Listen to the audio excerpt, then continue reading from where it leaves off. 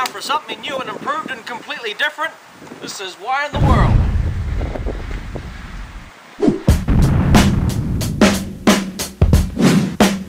Well, let's go get some clams. You know, I've done this once before. It's a little bit of work, but it's kind of fun. Let's get some clams.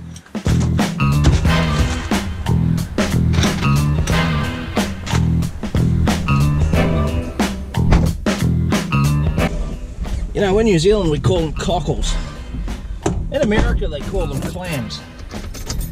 And you can basically dig them up. You can go to the beach, dig them out of the sand.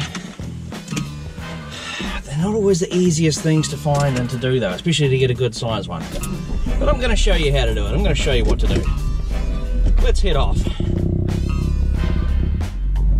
Okay, before we get started with harvesting some cockles out of the ocean, let's just talk a little bit about biotoxins. So clams, you know, cockles, mussels, oysters, etc., etc., these shellfish, they're filter feeders, so they eat little microscopic bits of organic matter out of their environment, and they build up biotoxins, and biotoxins are poisonous to people. This is how you get stories and stuff of people getting sick from eating shellfish. So if you have a look on the link in the description, if you're going to harvest any shellfish in New Zealand, first of all, make sure you follow the rules regarding how many you can take, but also you want to make sure there are no biotoxin alerts. This website below will tell you about the biotoxin alerts. And this app here, the Ministry of Fisheries app, will tell you how many of everything that you can take.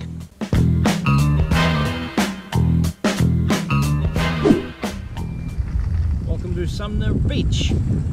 Okay, some gear that you're going to need for going out there in the water. Sunglasses, a hat, some sunscreen, a spade or a shovel is a good idea, or you could use a smaller garden tool like a trowel, and a bucket, and some gloves are handy too, otherwise you're going to rough up your hands.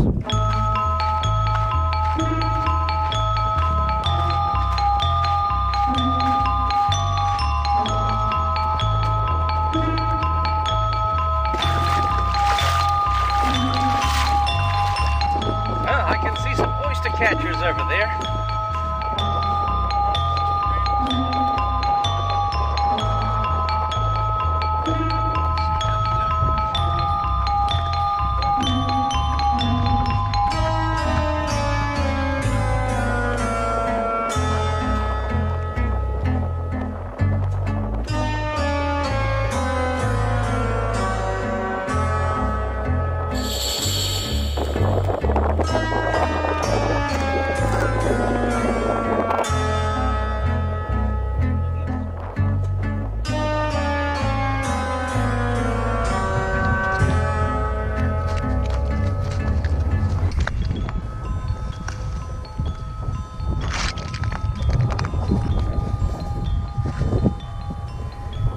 Another tiny one, don't want that one. Another tiny one, don't want that one.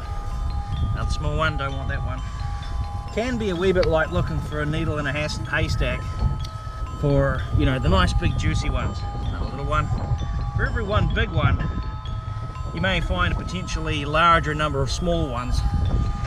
Here's a medium-sized one.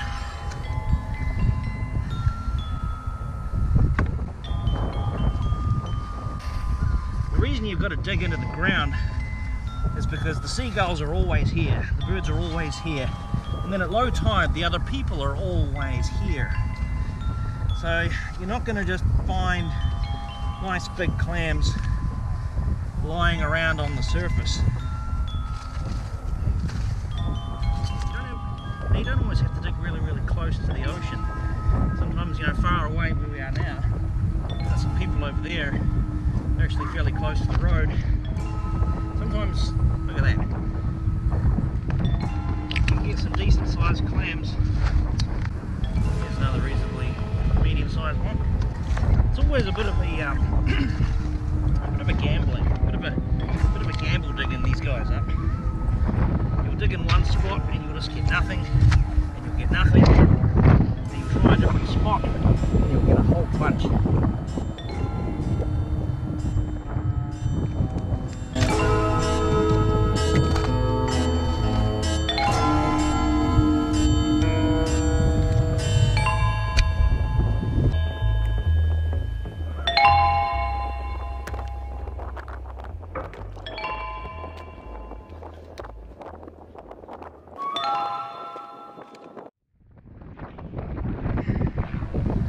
There you have it.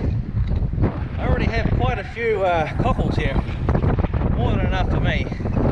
Now sometimes what you'll actually see is you'll see, when you don't have thousands and thousands of them you know, under the sand, what you'll sometimes see is you'll see just a little dimple.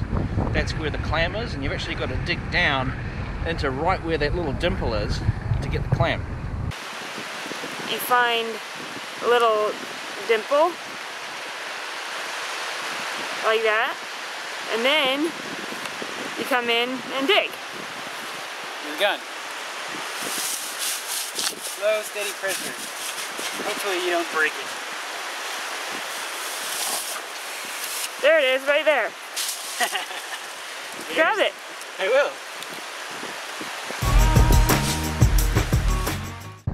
You've got to look for sand that's basically muddy, you know, muddy sand. That's where filter feeders like to hang out, you know, the clams. Well, let's go out into the ocean over here and we'll do what they're doing. See if we can get any just like they're doing.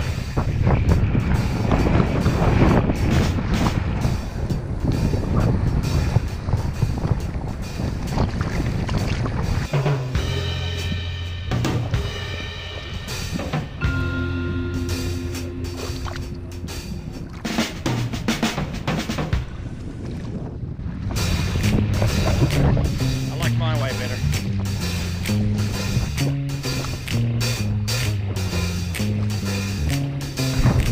Seriously, I don't know why people do it like this.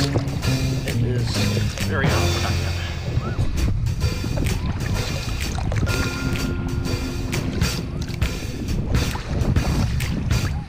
You're just pulling up shells. And more shells.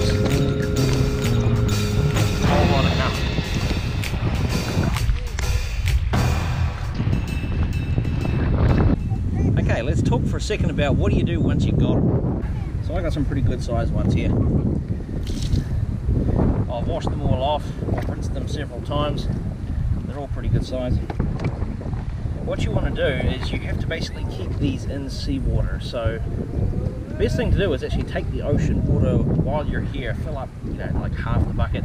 You've got to keep them in that water for probably a couple of days. Most people say 1 to 2 days. The reason is that clams, being filter feeders, they've got sand in their guts. It's in there. So you've got to basically hold them for, you know, 1 to 2 days.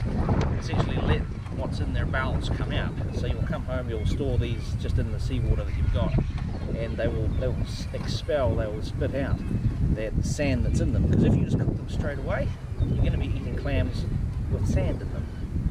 It's not that tasty.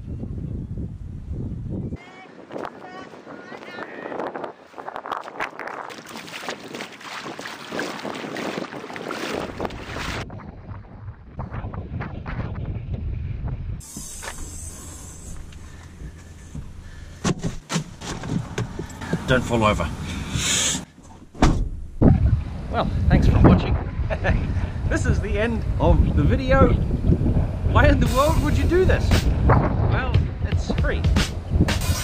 But you know, I've got to spend like 10 bucks in gas to drive out here and then drive back, so I don't know if it makes fiscal sense. Anyway, have fun.